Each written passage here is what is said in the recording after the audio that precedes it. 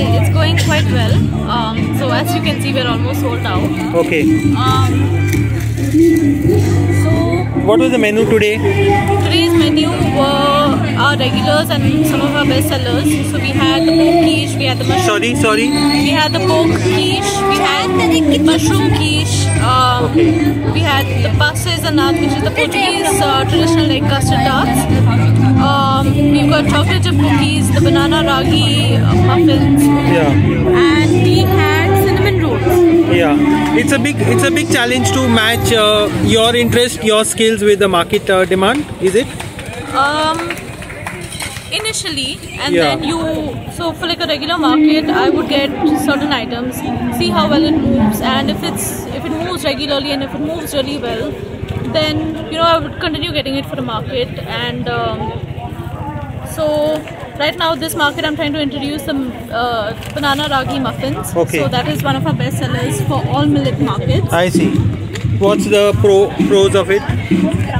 So it's healthier, it's got less oil, it's got roughage.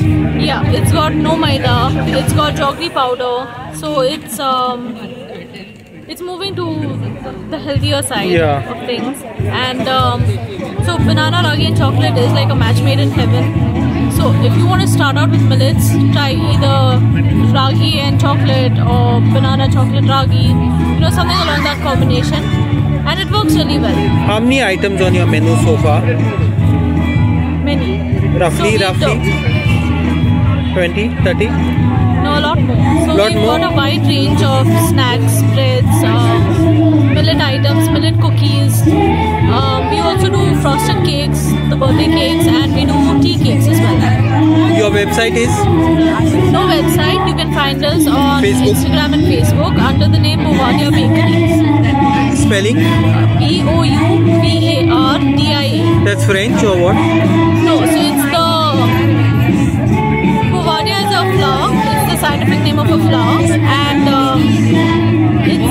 it symbolizes enthusiasm, and that is what I feel for my business and this job. Last question, unfair one. I know it's not fair to ask you to share a recipe, but something which you're willing to share, something simple, a hint of it, something that anyone can start with, for example. Contact you. Me over Instagram and Facebook, and I'll share a good recipe of mine. Thank you.